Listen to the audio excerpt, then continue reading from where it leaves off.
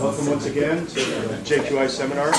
Charlie Santori from HP Labs in Palo Alto, California is our speaker today. He will talk about diamond photonics using NV centers and spin sensors. Charlie did his undergraduate work at MIT, his PhD at Stanford, and has been at HP since 2005. And before he starts, I just want to remind the fellows that there is a fellows meeting afterwards in the conference room on the second floor of CSS. Not a fellows meeting, just a PSC space meeting. Not, so it's not a full-on fellows. No, not a full-on fellows. Okay, so if you have space, Labs. thought you had to have space, then come to the meeting. Anyway, Charlie. Okay. Well, thank you, Glenn, for introducing me, and I'd first like to thank Glenn and Jake for inviting me to give this seminar today. And as the title says, this talk is going to be about work that I've been doing in the Large-Scale Integrated Photonics group at HP Labs over the last few years, related to things that we can do with nitrogen-vacancy centers and diamond, both for quantum information processing and for magnetic sensing. So here's just a very brief outline of what I'm going to cover. So I'm first going to try to give you an idea of what it's like to work with single nitrogen vacancy centers, particularly at low temperature with optical spectroscopy. Then the main part of this talk is going to be about our attempts to couple NV centers to various kinds of microcavities and waveguides. And then at the end I'm going to discuss just briefly a few other things, both involving NV centers and another project that's just starting up. And I'll just add that if you have questions along the way, please don't hesitate to ask, and then I'll have a better idea of whether this is making any sense. Okay, so to start at the very beginning, I'm guessing you've probably had speakers talk about NV centers here before, but I'll just give a very brief introduction to what it is. So first of all, this picture here is meant to represent a diamond lattice, so these yellow balls are carbon atoms. And the nitrogen vacancy center is what we get if we replace one of the carbons with a nitrogen atom and replace its, well, just remove its nearest neighbor carbon to create a vacancy. And so there are, because diamond is tetrahedrally bonded, there are 4 possible orientations for the vector from the nitrogen to the vacancy along the 4 1-1-1 crystal axes. And also, if we care about interchanging the nitrogen and the vacancy, this gives a total of 8 different kinds of NV center, which are all equivalent, but if you're doing optical spectroscopy, they'll have different polarization dependence or magnetic field dependence. Okay, so the reason that many groups are now interested in this defect is it's a paramagnetic defect, meaning that it has an electron spin, and this spin has fairly long coherence time, ranging from microseconds to milliseconds, depending a lot on the material quality. And it's recently been shown, for example, by a group at Harvard that you can extend this coherence time to something approaching a second with dynamical decoupling techniques. And furthermore, this defect can be, the electron spin can be both controlled and detected optically at this single defect level. For many kinds of experiments, you can do these things at room temperature. But I should say that most of the measurements that I'm going to show in this talk are actually low temperature, and that's necessary in order to have sharp optical transitions. And then finally, these can be made in a semi-controlled manner through implanting nitrogen ions and following some annealing recipe, and this can be done in synthetically grown diamond crystals. And so if you want to work with a single NV center, the first thing you have to do is define them. And typically the way this is done is with scanning confocal microscopy. And so what that means basically is that we're focusing a laser to a very small spot inside the volume of the crystal, and then we're collecting the resulting fluorescence, and we image that onto a pinhole in order to get some depth resolution. And if we do that, this is the sort of image we can get, and this is a false color image where the polarization dependence has been encoded into color. And so from the color here, you can distinguish between the 4 different orientations of the NV center. And there has been a lot of work over the last few years to understand the energy level structure of the NV center. And this cartoon here shows roughly how the level structure is understood now. And basically we have a set of ground states consisting of an orbital singlet with 3 spin sublevels, and the lowest energy sublevel has spin projection 0 along the NV axis. And then due to a spin-spin interaction, there's an approximately 2.9 gigahertz splitting to this degenerate pair of spin plus or minus 1 states. And these are connected by optical transitions to a set of 6 excited states, which are formed from an orbital doublet and again spin triplet. And if we have no applied electric field or magnetic field, this level structure is determined mainly by a spin-orbit interaction. And the result is that the spin 0 states end up being in the middle. But typically in a diamond crystal, there's a fairly large random electric field or string that splits these orbital states apart by, say, even in good quality diamond on the order of 10 or 20 gigahertz. So you end up with these 2 separate orbital branches, and once these are well split, the spin sublevel ordering is similar to the ground state, so we have the MS=0 state at the lowest energy. And as a result of this, there's some intermediate range of electric fields where we can have avoided crossing in this lower range of excited states. And so you can get a so-called lambda system where you have a single or pair of excited states that are coupled by optical transitions, both to the MS=0 ground state and to MS=±1 states. But at the same time, the optical transitions to this upper branch remain to a very high degree spin conserving. So with the same NV center, you have access to both lambda type transitions and to cycling transitions. One other thing just to mention about this is that especially for room temperature experiments, another feature that's very important is that certain of the excited states, primarily states with MS=±1 spin character, have a relaxation pathway through a set of singlet states. And as a result of this, if you just excite an NV center off a resonance, so say with a green laser or green LED, you can spin polarize it 90% or better into this MS=0 spin state. And so this is what allows essentially the room temperature experiments to work. And also the fluorescence is brighter if you start an MS=0, so this gives you a way to read out the state. But at low temperature, one way to see this kind of structure is just a simple photoluminescence measurement. So this is high-resolution photoluminescence spectroscopy.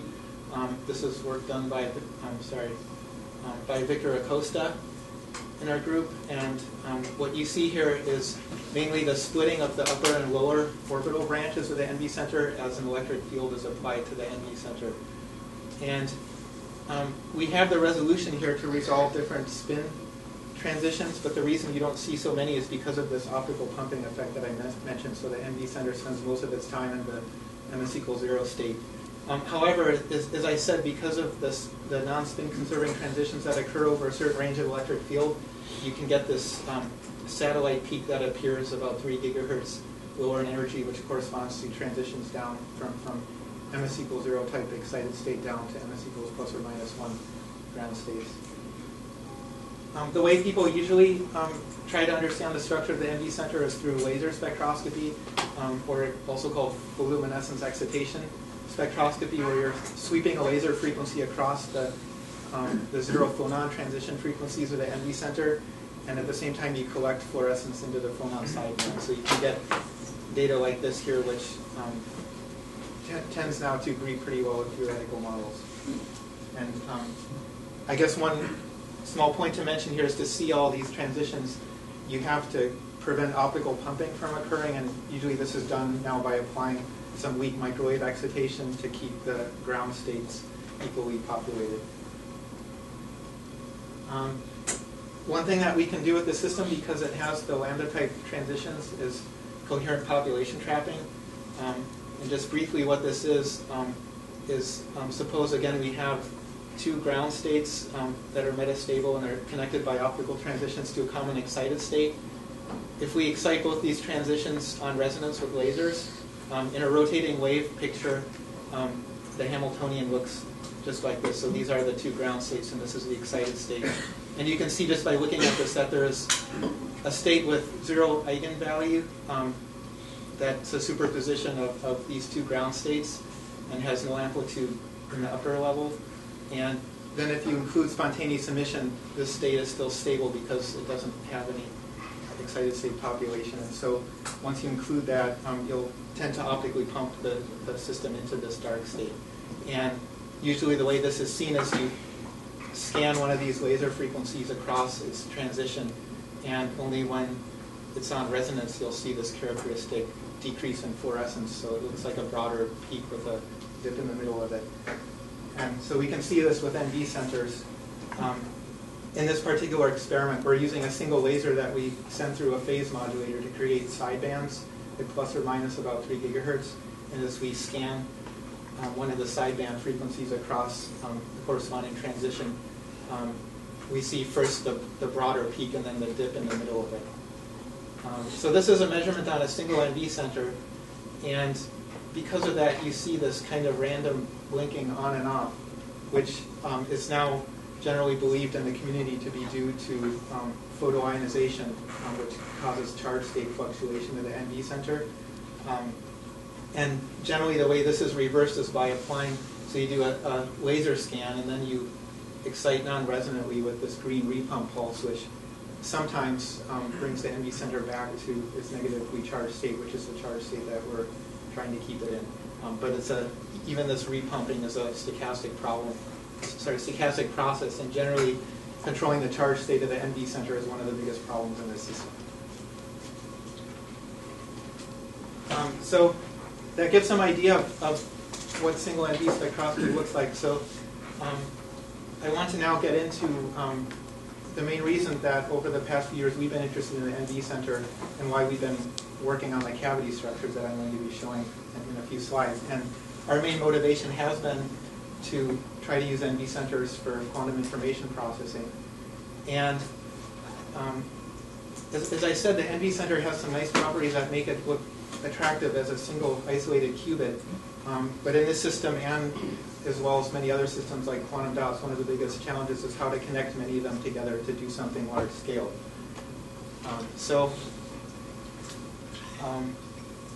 There have been a number of approaches proposed to do this, and I mentioned some of them here. The simplest is direct spin-spin coupling, so you just put NV centers very close to each other so that their magnetic dipoles can directly couple. And the main reason to do this is because this would work at room temperature as opposed to all the other techniques that I'll describe. And it's actually already been demonstrated that with two NVs placed close together that you can entangle their states. This was work by the Rocha group at Stuttgart. But as you can imagine, they have to be very close, on the order of 10 nanometers, to have enough dipolar coupling to even be able to do a few operations within a coherence time of the spin. And so you end up with a trade-off between addressability, you'd like them farther apart so you can separately image them, versus interaction strength. And then also, as you can imagine, doing more than two is a fairly extreme fabrication challenge, how to have a regular array of NV centers that are all, say, 10 nanometers apart. Another approach that's been proposed is to use superconducting qubits and cavities as a bus to connect NV centers. So now we're talking both low temperature and fairly weak interactions.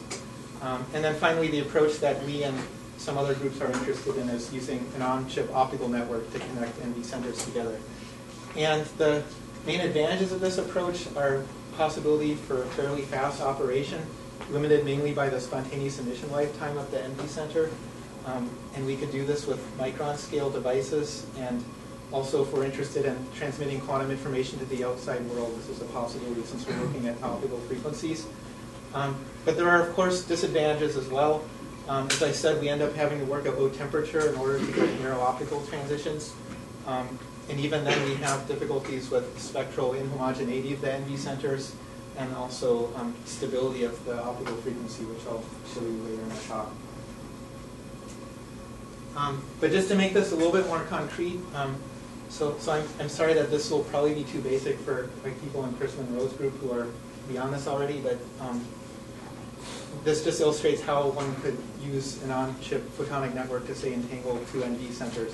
And so this is just the well-known Cabrillo et al. Scheme in the language of chip-integrated devices. So imagine that we have two devices. Each one has a single NV center coupled to an optical cavity. And we first isolate a lambda type system in the NV center. As I explained, this can be done.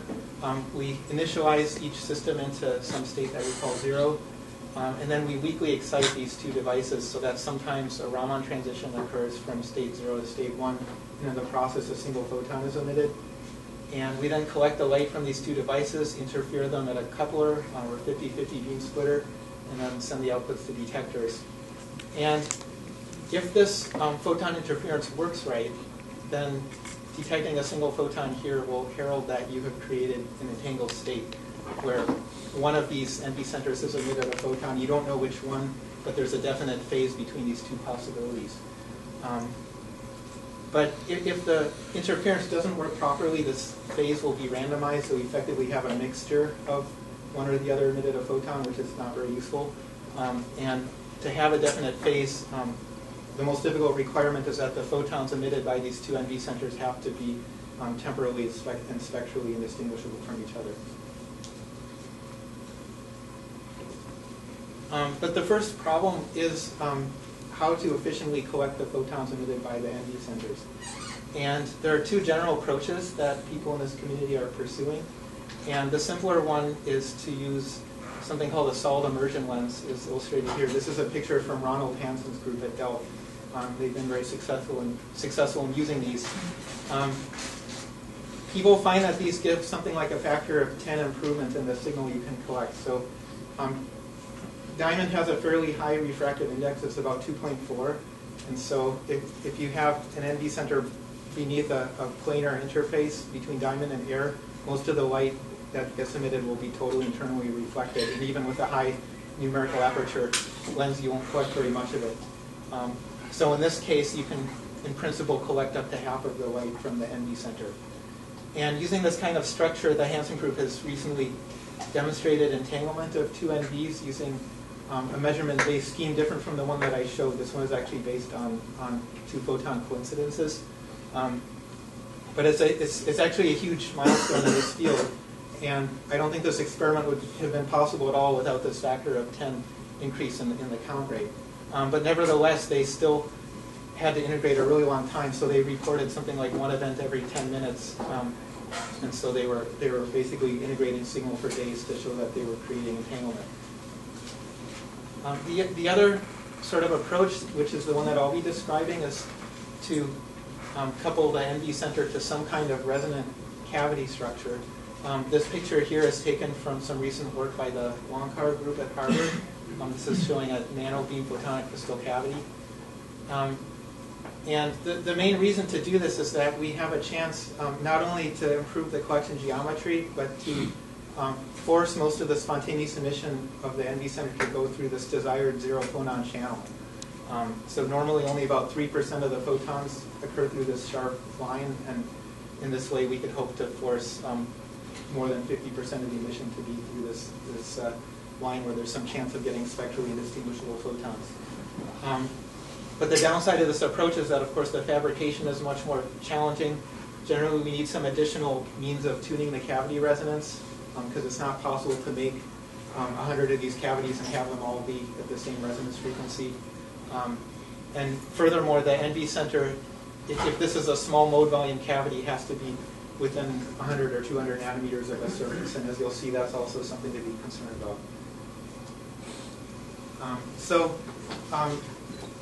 Generally what we're trying to do, again, is to make the interaction between an incoming photon, either from free space or in a single transverse mode waveguide, make the interaction between that photon and the spin of the NV center more efficient. And in particular, we'd like to force most of the spontaneous emission to occur through a zero phonon line of the NV center. And the enhancement of the desired transition is described by this very well-known Purcell formula. And it's proportional to the quality factor of the cavity. That's just the ratio of the cavity optical frequency divided by the rate that energy leaks out of the cavity. And it's inversely proportional to the mode volume of the cavity. So we want very small cavities with very narrow line widths. Some special difficulties for doing this in diamond is probably the biggest one is that we don't have an SOI-like material. So by that I mean silicon insulator, where you have the material of interest with a very well-controlled thickness and very smooth layer on top of a lower refractive index cladding layer. And because we don't have this, we end up having to do a lot of work to figure out how to make a cavity that can actually confine light. As I said already, we have the small to Biwaller factor, meaning only about 3% of the light is through the zero phonon line that we have to overcome first before we can get to really high efficiencies.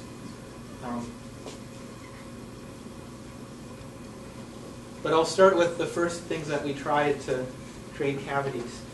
And the first approach was to try to couple NV centers that are in diamond nanoparticles to some other kind of cavity. And the geometry we chose was this kind of silica microdisc cavity. And this is a typical side view of one. So these are basically discs of glass that are made by starting with a thermal oxide on silicon and then a combination of photolithography and wet etching to define them. And they have diameters typically of something like 20 microns, and they confine a whispering gallery type mode that propagates around the circumference of this disk. It's confined by total internal reflection. The nice features of these structures are they can have fairly high quality factors, up to 1 million, without doing anything special in the fabrication. And also they can be accessed very efficiently with tapered optical fibers. This is using techniques that were first developed in the Valhalla group at Caltech. And in theory, we should be able to get Purcell factors up to something like 30 if we can ideally position an NV center and a nanoparticle on the edge of one of these cavities. And we did some work to try to achieve this, and we were able to couple NV centers to these cavity modes. We were able to excite them optically and collect the fluorescence signal out of a tapered fiber. But we found that in the end, the performance was really going to be limited by the properties of the NV centers themselves and these nanoparticles. And so these spectra here give some idea of what these are typically like. If we buy commercially available nanodiamond containing NV centers, the spectra tend to look something like this. So this is on a nanometer scale. The zero phonon emission of NV centers tends to be around 637 nanometers, but you see really broad lines of something like 500 gigahertz, whereas the transform limit would be something like 10 megahertz, so we're a factor of many thousands away from transform limit.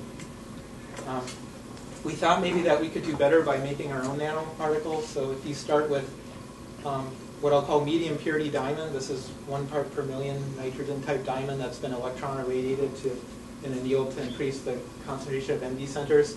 You can see that even the inhomogeneous photoluminescence peak is quite a bit narrower, typically something like 10 or 20 gigahertz.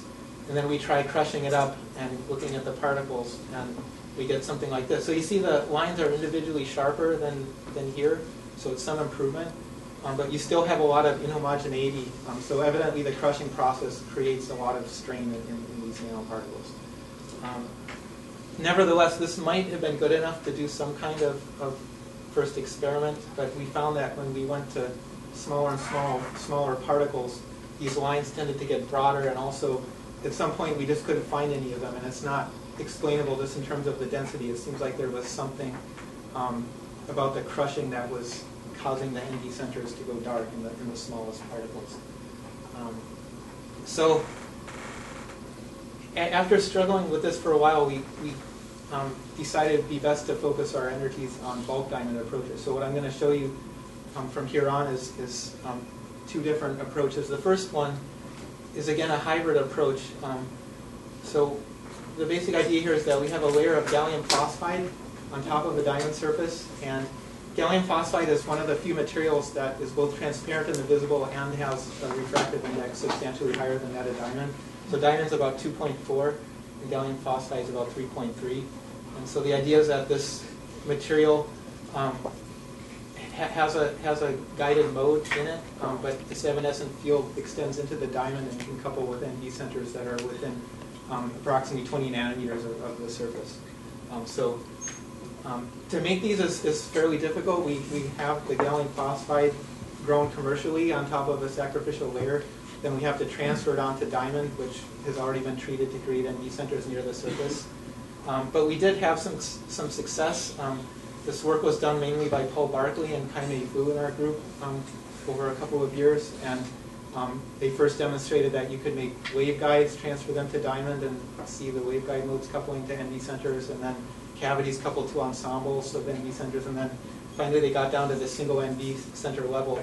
And with structures like this, so these are micron scale diameter rings, we could get per cell factors of approximately 5. So we could see some lifetime modification of the NV centers. But the main difficulty is it's hard to maintain a high quality factor in the gallium phosphide after all this processing. And also necessarily the electric field in the diamond is lower than the field maximum. So there's a sort of a penalty factor because you're using this evanescent coupling kind of strategy. So what I'm going to spend more time on is describing our work on all diamond cavity structures. And this is a picture of one of the first devices made by Andre Faron in our group. And this became possible because Element 6 started offering diamond samples that have been polished down to about 5 microns thickness, which is thin enough that you can thin it the rest of the way by reactive ion etching to get to the sort of mode volumes that we're interested in. And this picture here is showing a diamond ring that's about 300 nanometers thick, and it's still large enough that it supports multiple transverse modes, approximately 8 of them, and the mode volumes are not ultra tiny. They're based on simulations from something like 17 to 32 cubic wavelengths in the material. But nevertheless, this is small enough that we can see per cell enhancement. And this is the basic fabrication process. So we start with, again, this 5 micron thick membrane, thin it down to 300 nanometers by etching originally purely in oxygen plasma. And one of the limitations in this process is that these membranes do not have exactly a constant thickness over the whole thing. So maybe they vary from, say, 4 microns on one end to 6 microns on the other. So when you do this thinning, there's only a region a few hundred microns wide where you have the thickness that you want. So that's one limitation, but nevertheless, that's enough area to get hundreds of devices. And the fabrication process in this first generation of devices was to use silicon nitride as a hard mask, and then electron beam lithography using PMMA, and then dry etching to transfer this pattern into the diamond, and then a final step to remove the mask. And this slide illustrates how we characterize these devices. This is a low-resolution photoluminescence spectrum. You see the sharp, again, zero phonon line at 637 nanometers. This is the broad phonon sideband emission, and on top of this, you see cavity modes that are lit up by the phonon sideband emission of the NV centers. Then if we zoom in on the zero phonon region, you see these sharp lines. So we see quite a bit of inhomogeneity in the zero phonon line position. So evidently because this isn't present in the original material, evidently the processing is introducing some strain that's causing this. And then these two broad peaks here are 2 modes of the ring cavity. And then the experiment is to tune these cavity modes across the zero phonon lines. And we do this by injecting gas, xenon gas, into the cryostat. This gas condenses onto the devices and effectively makes them bigger and redshifts the cavity modes. And so what you can see is that when these cavity modes cross certain zero phonon lines, you see this brightening of the signal, which means that some amount of light from the NV center is being emitted into the cavity mode and scattering out and upwards towards our microscope objective. But we don't know the angular distribution of light that's scattering out of these rings, so we don't know what fraction of this scatter we're collecting. So to be more quantitative about this, we do photoluminescence lifetime measurements to see how much the cavity is enhancing the total decay rate of the NV center. So we do this with pulse non-resonant excitation with the green laser, and then we measure these decay curves. And what we see is for the device I just showed you, that the spontaneous emission lifetime decreases from about 12 nanoseconds when the cavity is off of resonance to about a little more than 8 nanoseconds on resonance. And if we plot the fitted lifetime as a function of the cavity tuning, we see this pair of dips which correspond to the two cavity modes that I showed you on the previous slide. So this isn't, when you look at these numbers, it doesn't look like a really dramatic change in lifetime. But if you consider that originally only about 3% of the total spontaneous emission occurs through the zero phonon line, we estimate that this is more than a factor of 10 increase in the zero phonon emission that's causing this change. So this shows that we can have the NV center emit a lot of zero phonon emission into the cavity. But for this to really be useful, of course, we have to collect this light out of the cavity. And in the case of ring cavities, the best way to extract the light is by coupling to on-chip structures like waveguides. And eventually we'd want this waveguide to be connecting to some larger on-chip photonic network. But for now, we just want to measure how much is going to the waveguide. So we have grating couplers at the ends, and this sends light out of plane to our detectors. And so this spectrum here shows the transmission spectrum through this waveguide measured with white light. And these dips that you see here are due to the cavity resonances in the ring. And the high contrast of the dips indicates that we're fairly close to the critical coupling regime, which means that there's almost a perfect destructive interference between the light that's going straight through the waveguide and the light that is coupled into the cavity and then is coming out in the same direction. And that's fairly close to the regime we want to be in if we are in the limit of low Purcell factor and we want to maximize the total amount of light we collect. Because if we overcouple, we also decrease the Purcell factor. So there's a trade-off between what fraction of the cavity light that you collect versus how well the cavity enhances the NV center.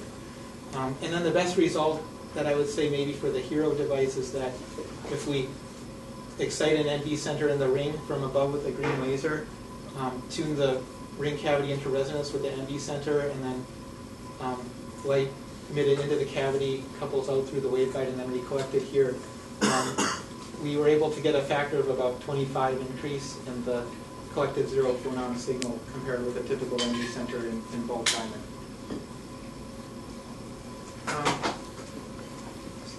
Okay, so the last thing I'll say regarding cavities is I'll briefly show some work with another cavity geometry, which is 2D photonic crystals. And there's already quite a history of attempting to couple NV centers to this sort of cavity. So the very first demonstration of a functioning diamond cavity was actually in a polycrystalline photonic diamond photonic crystal. This was from Elwin Hu's group at the time at UC Santa Barbara. There have been several attempts at coupling diamond nanoparticles to gallium phosphide photonic crystals, and most recently there have been attempts by several groups to make all diamond, single crystal diamond photonic crystal structures. So here's a picture of structures made again by Andre Farrell in our group, and the design is one where we have a 2D photonic crystal, and we've removed 3 of the holes and shifted 2 of the nearest holes a bit laterally. And this is based on a design by Tom Leanovich Hanich et al. That was published a few years back. And so these have simulated quality factors of about 6,000 and a mode volume of about a cubic wavelength. And these are made following, again, a similar process to what I showed you, except that we have a final undercut step to make a freestanding diamond membrane, as you see here. So again, we do the same experiment where we tune cavity modes across zero phonon lines. In this case, we get larger signal enhancement, so that on resonance we have something like 30,000 zero phonon line counts per second, which is pretty good for an NV center. Usually for NV center and bulk diamond, depending on, of course it depends on what objective you use and its numerical aperture, but usually it's on the order of a few hundred to 1,000 counts per second. And so we estimate a Purcell factor of approximately 70 in this structure. And again, we have enough photons that we can pretty easily do a photon correlation measurement on just the zero phonon portion of the emission and show that we're collecting mainly from a single NV center. So what I showed you so far seems fairly promising for using cavities to enhance NV emission, but I'm going to get into the main difficulty in the system, and that's spectral stability. And so these again are high resolution photoluminescence and photoluminescence excitation measurements. And this is for the same NV that was coupled to the photonic crystal cavity. And what you see is that even in a single laser scan, the line width is fairly broad at something like a gigahertz. And furthermore, it jumps around a range of something like 5 to 10 gigahertz. And so this corresponds to, even if we take into account the increase in the transform limited line width because of the lifetime modification, it's still more than a factor of 100 away from being transform limited. So if we wanted to use this light to do some sort of measurement-based entanglement formation scheme, if we relied on spectral or temporal filtering, then we end up throwing away at least 99% of our photons. And if you think about it, that an NV center in bulk, the best NV centers can be a factor of 10 or more stable than this, so we're sort of back where we started in terms of total success rate. So we really have to find some way to make them more spectrally stable. So we did some experiments to try to figure out what was causing this broadening. So one question is whether proximity to interfaces is causing this. So you can imagine that an interface has a lot of charge traps, and the charge state fluctuates randomly in time, and it's known that it's fairly well characterized how much change in electric field at the site of the NV center shifts the resonant frequencies. And it seems plausible that you don't need very many nearby charges to be causing this.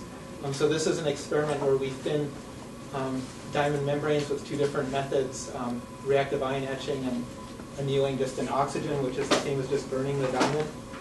And then we can look at typical line widths as a function of distance to the surface. And even though this is not very high purity diamond, so you have some broadening due to other things in the material, we see some definite change. When the NV centers get very close to the surface, we see broadening.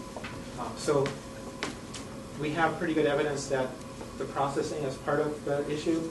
And then this is just showing some statistics. So in a given location, of course, since the NV centers are distributed throughout the material, they'll all have a different distance from the surface. So you see a lot of variation in the line widths.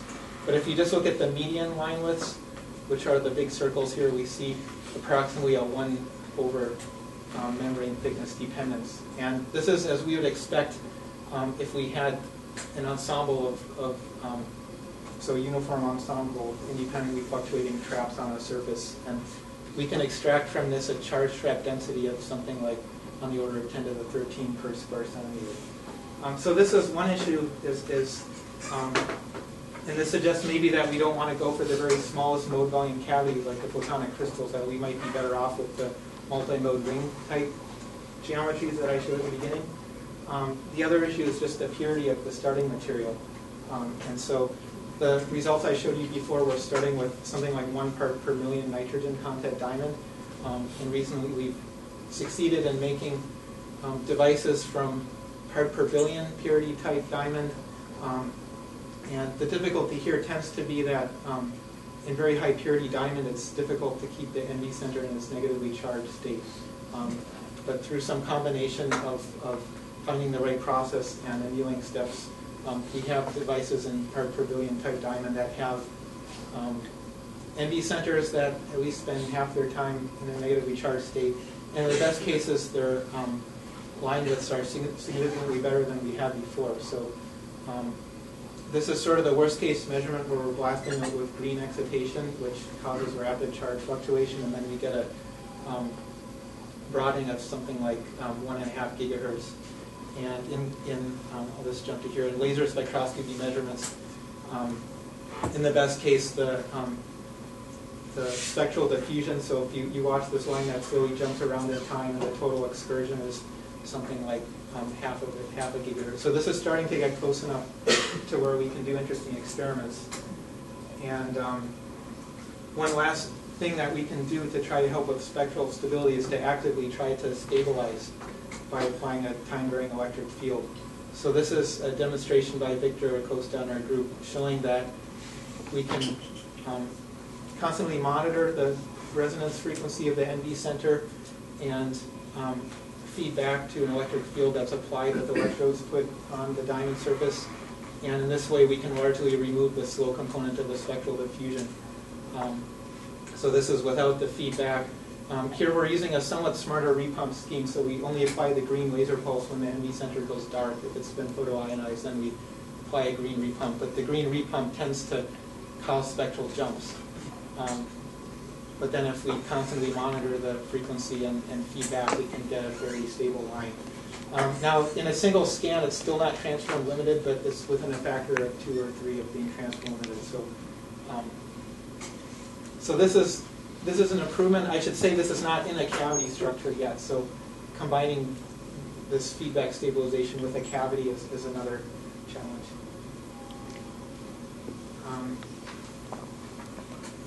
So I think I'm just going to summarize the results on quantum networks so I can talk about a few newer things that we're doing in the group briefly.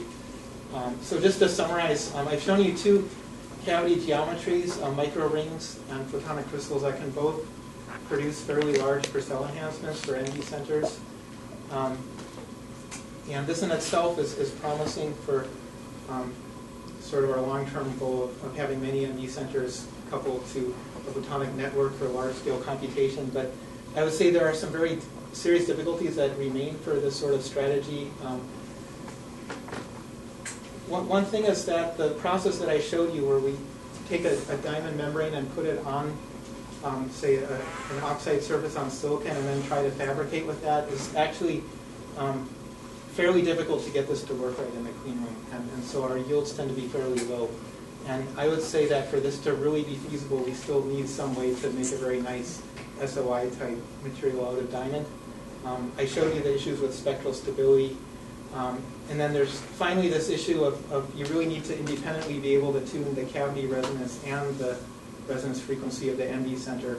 And so gas tuning, maybe you could get this to work. You know, you condense gas over your whole sample and then you only blast it away selectively by heating certain devices, but we really would like something that's better, you know, when you apply a voltage and you tune a cavity, something like that.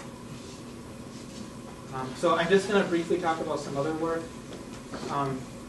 So our group is also interested, along with many other groups, in magnetic sensing with diamond. And so one version of this that I'll show you, and this sort of scheme has been published by, actually I think the first paper describing this was by Jake Taylor et al., and it's been demonstrated experimentally also at Harvard and at Stuttgart. But the basic idea is that we have a uniform sheet of NV centers near a diamond surface, and we apply laser excitation, which polarizes all of these spins in some direction. Then we apply microwave excitation that depolarizes only those spins that have precession frequency that's resonant with the microwaves. And then if we have a magnetic field that varies in space, only NV centers along a certain contour of magnetic field will have the same resonance frequencies, and they can be depolarized by the microwaves. And when the spins get depolarized, the fluorescence intensity decreases. So if we just image the fluorescence from this sheet of spins, we can basically directly visualize contours of constant magnetic field.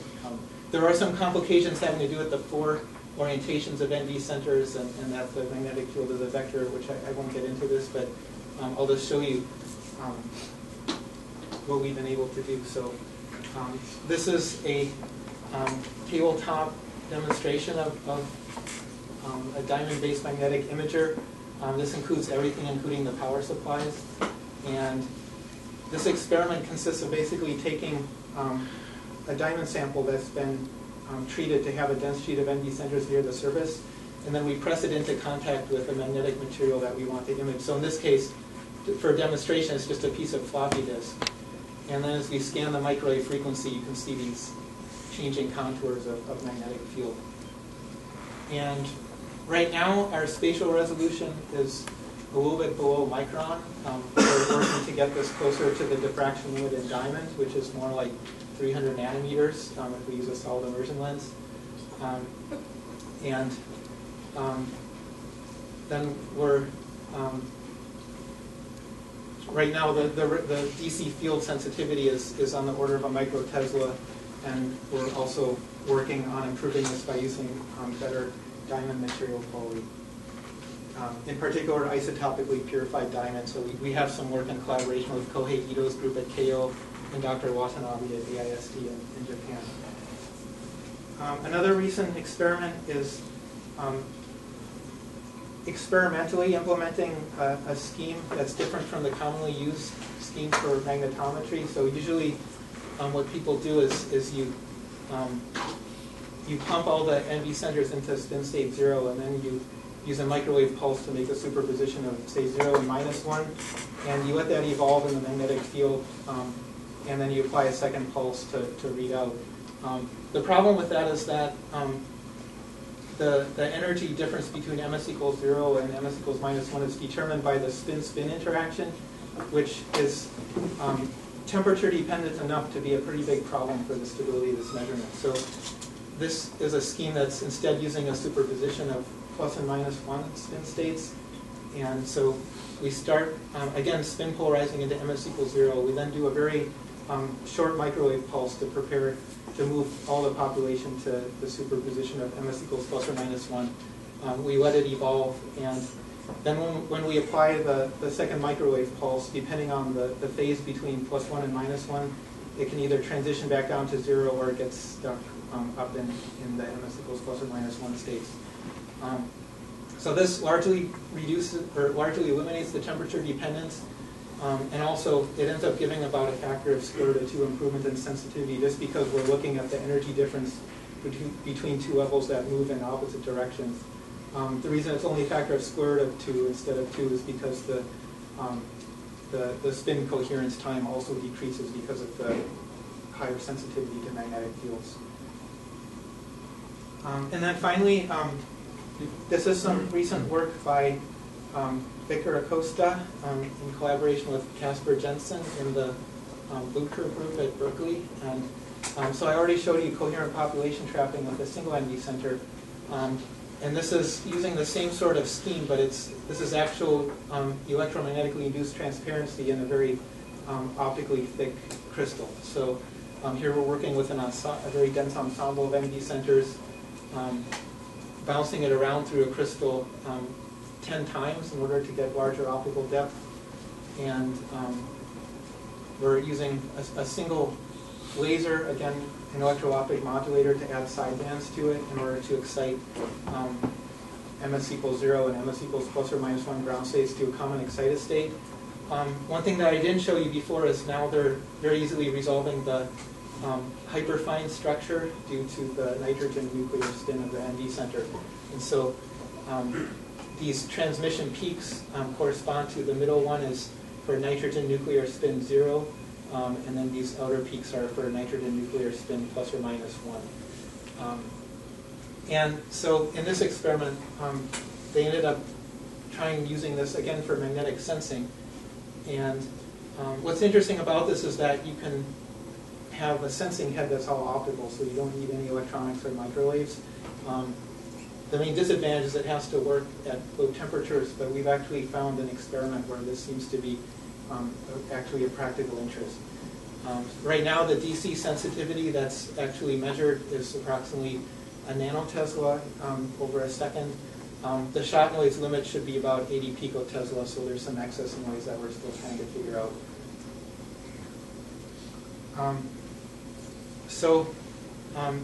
This is all that I'm going to say about diamond. I'm just going to briefly mention some other things that we're also doing at HP Labs that are also really basic research.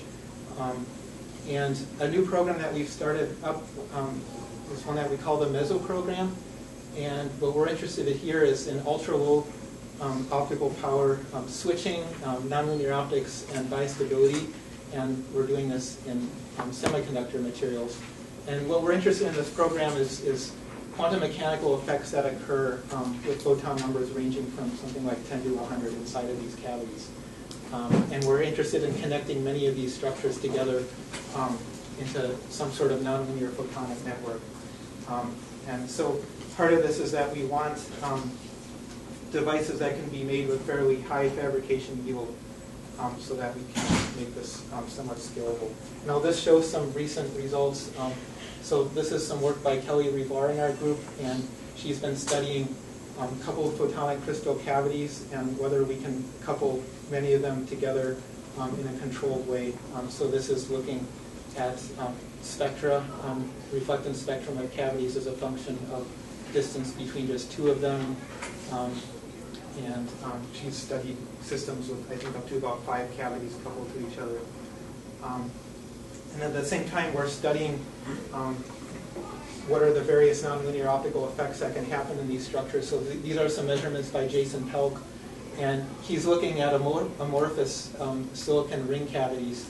And amorphous silicon is interesting for nonlinear optics because if you're interested in working at 1.5 microns, the ratio of the Kerr nonlinearity to photon absorption turns out to be much better in amorphous silicon compared with crystalline silicon. If you want to use crystalline silicon, you end up wanting to go to something like 2.2 microns or some pretty inconvenient wavelengths. So what this measurement is showing is a pump probe measurement where you can see actually 3 different nonlinear effects occurring. So on a very short time scale, if we monitor the transmission of a probe through this waveguide, we see this initial spike due to the Kerr shift.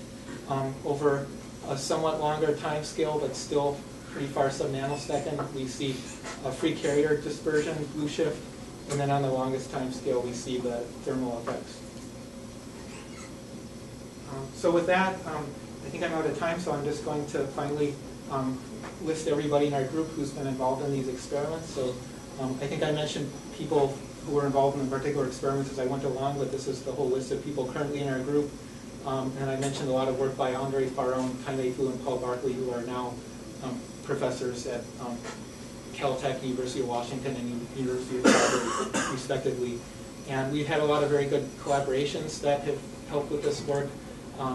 So we worked recently with Kujia Fong on this MS equals plus or minus 1 magnetometry scheme. He's actually a graduate student just finishing up in Shanwei Fan's group at Stanford. We've had good collaboration with Professor Bucher's group at Berkeley, with Kohei Ito's group at Keio University. Also, we've had a lot of good support from Daniel Twishin and Matthew Markham at Element 6, and finally with the University of Stephen Prower's group at the University of Melbourne. So with that, thank you for listening.